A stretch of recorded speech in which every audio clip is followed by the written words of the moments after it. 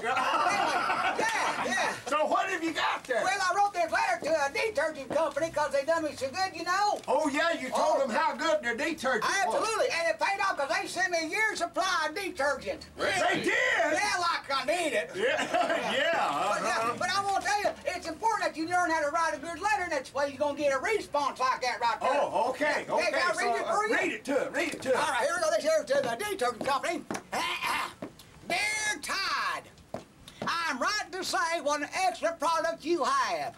I've used it all my life, as my mom always told me it was the best, and it is. Now that I'm in my 30s, Book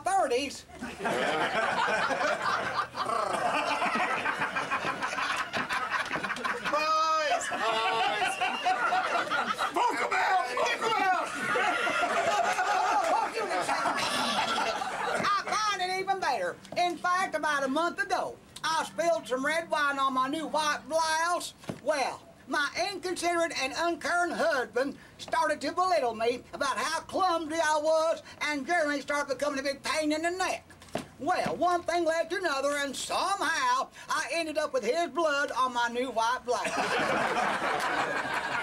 Well, I grabbed my bottle of Tide with bleach alternative, and to my surprise and satisfaction, all them there stains come out.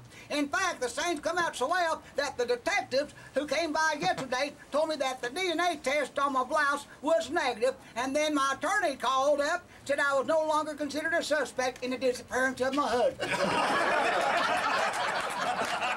Woo! Thank God for Tide! Oh, what a relief. Going through the change of life is bad enough without being a murder suspect. I thank you once again for having a great product. Well, gots to go. I've got to write a letter to the hefty bag people.